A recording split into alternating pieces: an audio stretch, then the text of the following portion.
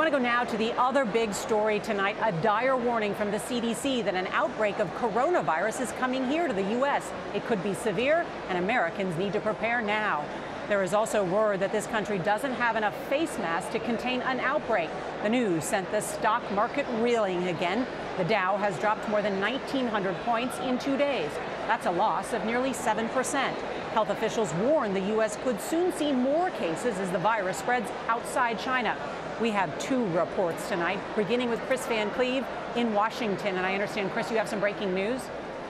Nora, San Francisco has just declared a state of emergency, the first major American city to do so because of coronavirus, even though San Francisco has 0 cases so far. But the CDC is saying it's no longer a matter of if, but when the virus starts spreading here.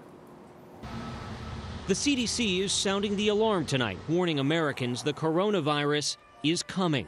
We are asking the American public to work with us to prepare in the expectation that this could be bad. The CDC's Nancy Messonnier said she told her own children to prepare for a significant disruption, and parents should ask their schools about plans for dismissal if the illness becomes serious in their communities.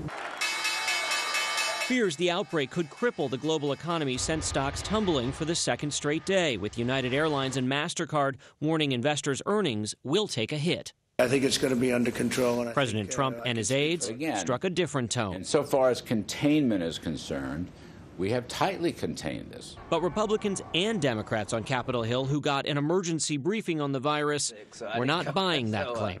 Bottom line is it seems to be getting worse, not better. Their anger focused on the lack of medical supplies needed in the event of an outbreak. Mr. Secretary, my budget you're supposed to keep us safe. My budget supports the men and women of the Department of Homeland Security. You're the Secretary of Homeland Security. Yes, sir.